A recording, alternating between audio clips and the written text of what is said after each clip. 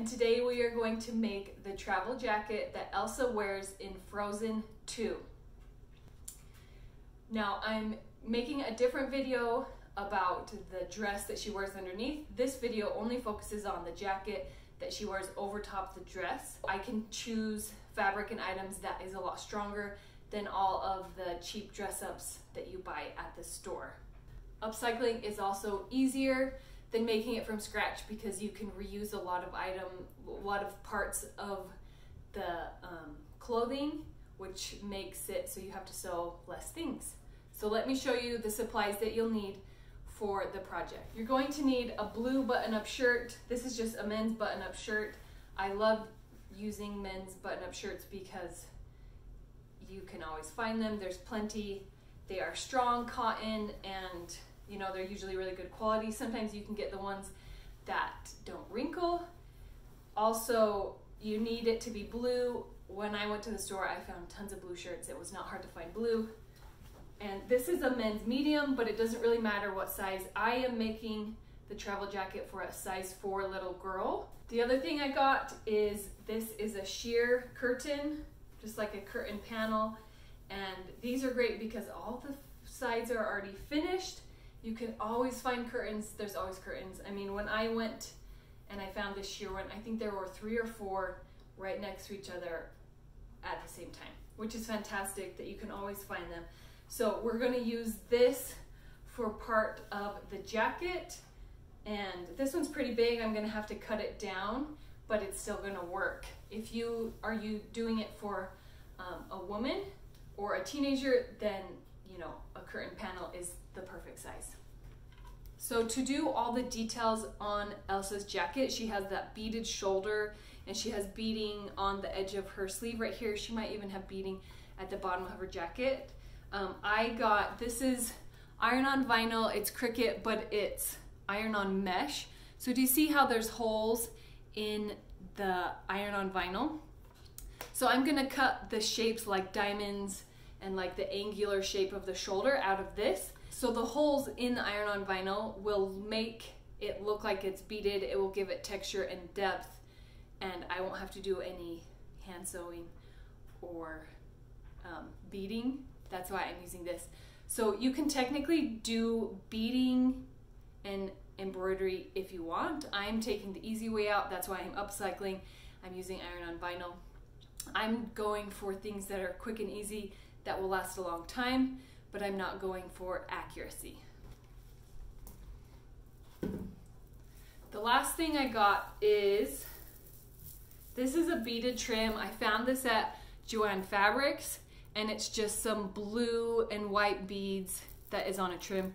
This was not super cheap. It is more expensive than I usually like to spend on something, but Elsa's jacket is beaded at the bottom, and I did not want to do any beading.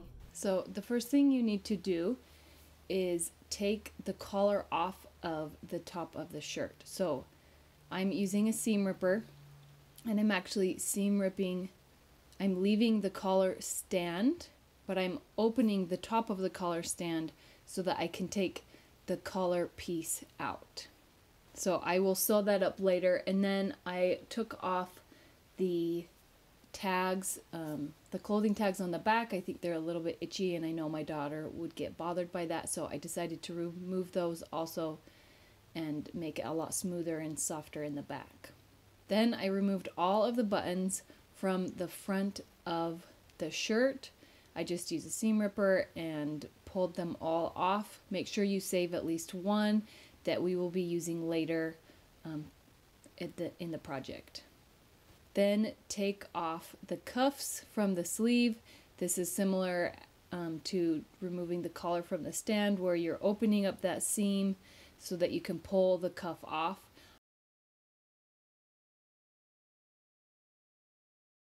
Then remove the pocket from the front.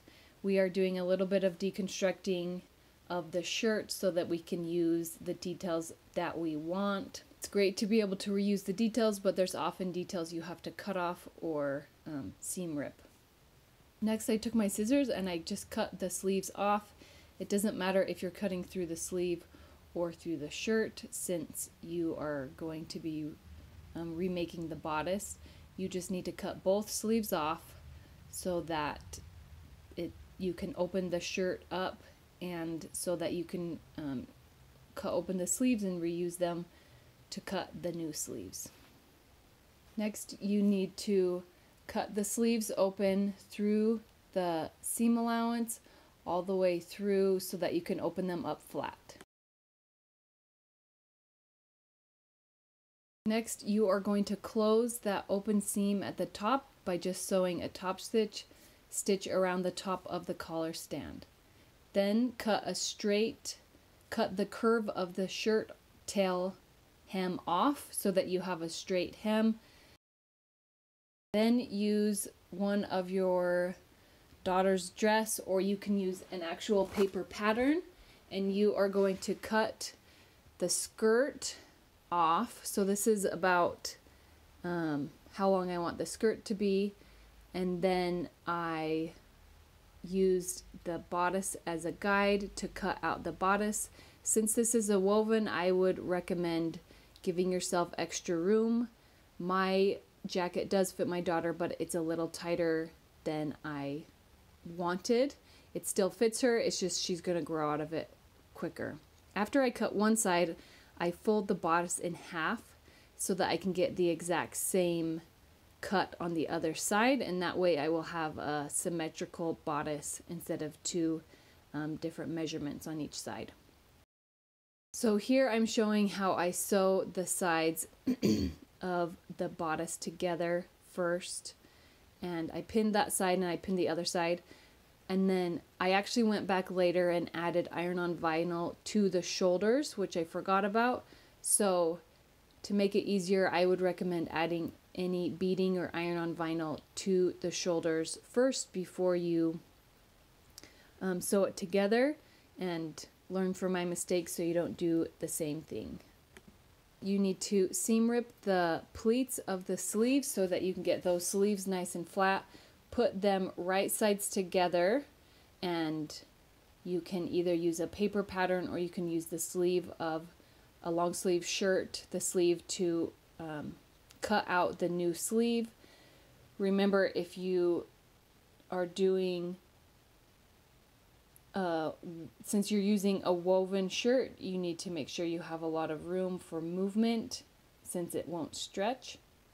Then since I'm doing a point at the sleeve, I cut out a facing for the sleeve that matched the sleeve point, and that way you can get the point of the sleeve, but it's easier than hemming, the point. You can just sew the facing on. Then I got out my iron-on vinyl. This is the mesh version I talked about at the beginning of the video with the holes in it. And instead of actually using a cutting machine, because I'm, using the shape of a sleeve, I thought it would be a little tricky to put that into my cutting software. So for the line up the sleeve, it looks like Elsa has some sort of detail that is a straight line up the sleeve. I just used a cutter, like a paper cutter, and I cut a 1/4 inch piece of the iron-on vinyl, and that's what I used to go up vertically on the sleeve, and it actually worked really well. I like how it looks. It almost looks like it's like rickrack or something, so that worked really well for this. Then I just decided to cut out some geometric shapes with my scissors, and it's not perfect, but it actually works pretty well it works with the sleeve shape, and I was able to make it pointy and geometric like Elsa's shoulders, and this worked really well for me. If you don't have a cutting machine and you just buy iron-on vinyl, then you can actually use this method and it would work just as well. Then I used my small Easy Press 2 to apply the iron-on vinyl, and it went on great. It was perfect since I was using a nice fabric from the shirt, and I didn't have any problem peeling off the plastic backing. Then I actually used my Easy Press to apply interfacing to the sleeve facing. I love using the Easy Press 2 for little things like this since it was already out and hot. So now you can see I'm cutting pieces for the shoulder, but it's a little tricky since I sewed the side seams. I should have left the bodice flat and open so that it would be easier to cut out these pieces and apply the iron-on vinyl. I did some on the front and the back, and they're both kind of triangle geometric shapes. And you can see that I have the bodice kind of wrapped around the mat, the Easy Press 2 mat. So it is a little tricky. So then you're going to baste 2 rows of stitches to the top of the skirt. You want 2 rows so that you have beautiful gathering. It's easier to control it, and it looks a lot better when the gathering has 2 rows to distribute it evenly. So you're going to gather the skirt and then pin it to the bodice with the front button placket matching up, and then match up your side seams and distribute your gathers evenly throughout the skirt so that it matches up with your bodice. After you get the skirt gathered, then you can sew the skirt to the bodice and just do a straight stitch, and the gather should be distributed evenly so it should sew perfectly. You need to tack the seam allowance at the front, by the button placket. You'll need to tack it up so that it doesn't get in the way. I sewed the facing onto the bottom of my sleeves, so I trimmed the point so that you reduce the bulk inside of that sleeve, and then I cut the facing seam allowance to be slightly smaller than the sleeve seam allowance, and it helps reduce that bulk and gives it a nice clean point and a clean edge. Then I sewed the side seam of the sleeve, and I went down through the facing so that when I turn it right side out, you can see that the facing will fit nicely right inside, and the point, you can put something in to poke out the point to make it look nice, but it's much easier than sewing a small hole at the hem of this tiny sleeve. It's much easier to do the facing and then do the whole side seam.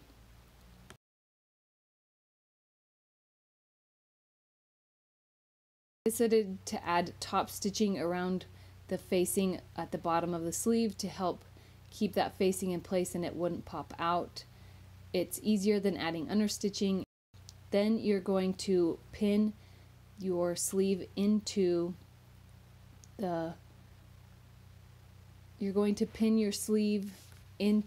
the shoulder of your jacket. So you're going to pin both sleeves right side together. You match up the seam allowance at the bottom, and then distribute your sleeve around. If you're using a pattern, this is an easy, your shape should fit in just perfectly. If you have your sleeves sewn on, then you can see that beautiful shoulders with all of the faux beading and the beautiful details. The next thing you need to do is sew a hem on the skirt. I just did a 1/4 inch double fold hem to get a tiny little hem at the bottom, and I just did a top stitch. Then you need to use your beading, you grab your beading trim and you're going to sew it onto the hem. You can add a facing if you want to cover up that trim on the inside. I decided to just sew it right on top, and you can see it on the inside, but I think it looks just fine. It actually looks like a facing and it doesn't bother me. Then you're going to sew the cuff closed, the one that you took off and kept. Once it's sewn closed, you can cut another little piece of iron-on vinyl that will be fused to this little piece. This is the belt piece that Elsa wears across the front of her jacket. So I just cut a geometric kind of triangle shape that it was kind of wide and short to fit on this cuff. And it's great to be able to reuse the cuff for the belt instead of making a new belt from scratch. Next, you're going to fuse the iron-on vinyl onto the belt and use the same settings that you used before, and then peel off the plastic backing. I also cut some strips of silver mesh iron-on vinyl, just the way I did the sleeves. I cut a bunch of strips and I did some triangle shapes along the bottom for the beading on the bottom that I didn't have to bead. Then you're going to cut 2 pieces of your curtain, and it should be about the height of the dress. I did have to finish one side, but I reused 2 finished edges, finished one side, and then the other side is going to be gathered and sewn to the top of the jacket on the shoulder. So first you sew it when the cape is pointing up, and then you fold it down and top stitch it in place. Once that is in place, you sew the belt on one side, the one that doesn't have a buttonhole, and then the side that does have a buttonhole, you will add a little button so that it can be buttoned on from the side, and that's how you get the jacket on and off, and you have a beautiful jacket that is strong and well made, and you didn't have to do many details because you upcycled. I can't wait to see your beautiful Elsa dresses from Frozen 2. I hope you have a wonderful day.